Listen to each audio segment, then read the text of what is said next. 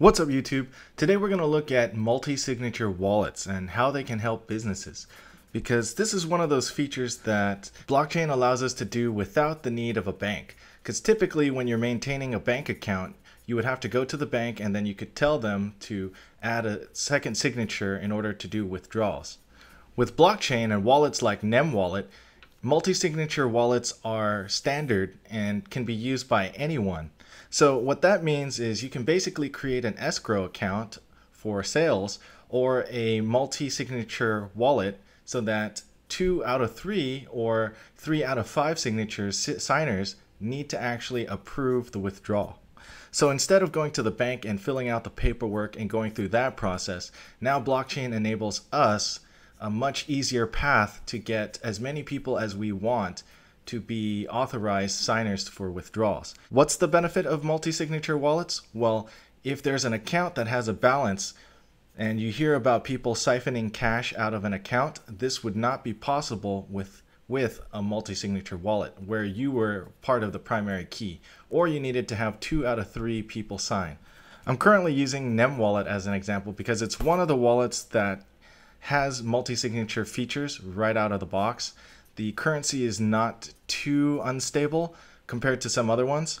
And this is also the platform that I'm going to be working on when I develop my new app. So just a disclaimer, I do own some NEM or ZEM. As a developer, we actually need to own the coins that we are using because that's what's used to actually use the program or use the blockchain. Because with blockchain, everything has a fee, and setting up a wallet is free, but setting up a multisig wallet costs 0.05 ZEM, and it's currently 1 ZEM, but they're changing the fee structure because of the price change. Right now, it costs 1 ZEM or 15 to 20 cents per transaction, which is pretty expensive relative to the price of the actual ZEM. So once the new fee structure is in place, usage of the multisig wallet is actually quite cheap. It's less than 2 cents to create a multi-signature wallet for your business or for different transactions that you might do. Say, for instance, you decide to sell something like gold or silver and you want to put an escrow party or third party to kind of observe the transaction.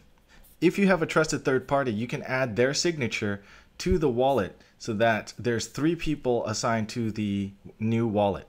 Once the funds are transferred in there, 2 of 3 signatures are needed to sign it to release the funds. As a buyer, both you and the seller could sign and release the funds if everything went smoothly. Otherwise, you would have that third party to act as an arbiter between the transaction. This won't cover all cases, but it would cover the case of a seller not sending anything. Another usage with blockchain and funds transfer is that if this was part of an accounting system, like the CEO and accountant who needed to sign off on a deal, you could actually trace where the funds are going. So where would this be useful? Government contracts, non-profit organizations where you're wondering where the money is being spent, in small businesses where you have a bunch of other people who are touching the money where you want to make sure you have some control over it. Or you want to make sure that you have some transparency of where the money is flowing throughout your organization or your business. Since this is all done in the blockchain, you can actually sign everything through a mobile app or a mobile application that has multi-sig capabilities. This gives you more control of your money and without the need of a bank. So you don't have to go through all these places. You can see exactly where your money is flowing and who has access to it or who's trying to access it. And you can make changes that are relatively cheap to implement that cost under 2 cents to make changes. One of the most powerful features of blockchain is that you are your own bank. You make the rules and you make them up front, and you're backed by math. So one of the biggest problems with this is that so many people new to cryptocurrency always lose their key or their wallet. So the first thing you have to do, should you get involved, is to back up your private key and your backup phrases. I'm totally serious about this. I can't tell you how many times I read about people who've lost their wallet and lost their funds because they erased their phone, they reset their factory phone, they forgot their password. There's no one to help you. You hold it, you own it, you're your own bank.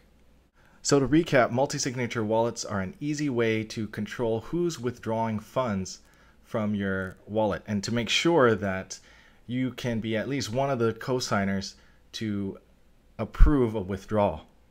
So let me know what you think in the comments section below about this video. I know it doesn't have the greatest graphics, but that's about as good as I can get, but I do hope to improve. Anyway, if you haven't already, please comment, like, and subscribe, and see you on the next one.